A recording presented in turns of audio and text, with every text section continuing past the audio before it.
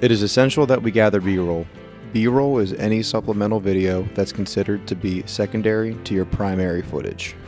As part of our contract, we supply our event partner with a 30 to 60 second promotional video recapping their event. In order to create the best possible promotional video, we need to film a variety of B-roll shots that can better help tell the story of how awesome and well run each event is. This promo consists of B-roll taken at the event, edited together with the music track, logos, slow motion, and telling an overall story. When filming B-roll, we always want to make sure our camera is in the highest quality setting. You can check these settings via the camera menu.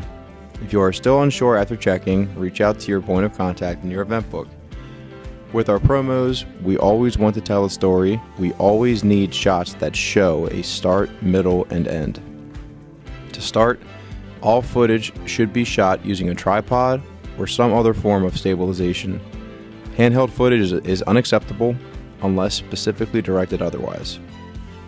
Some examples of shots needed when filming B-roll that will help us tell this story include ground level action shots, players warming up, goals scored, goalies making saves, college coaches on the sideline, close-ups of club/high school logos on players' helmets, tight, well-filmed gameplay shots, close-ups on face-offs, and establishing shots of the venue.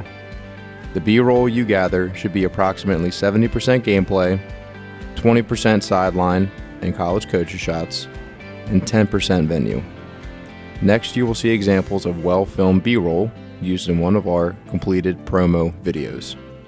All the shots used were framed correctly, followed the action, and were full high-definition quality. Again, shots we need include college coaches on sidelines, college coaches' logos on apparel, athletes putting on gear, athletes warming up, close-up of face-offs, goals, coaches coaching, team huddles before games and during halftime, goal celebrations, close-up of game action, big hits, great saves, trophy presentations, and all-star game gear. Shots we do not need include end-of-game handshakes, concession stands, athletes walking with no equipment on. Next, you will see examples of poorly filmed B-roll.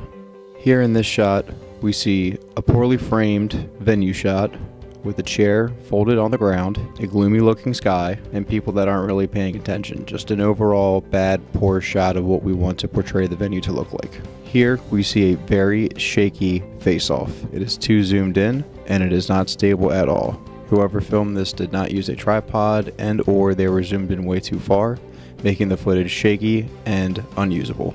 Here, in this third shot, we see a very wide, shaky shot of the action.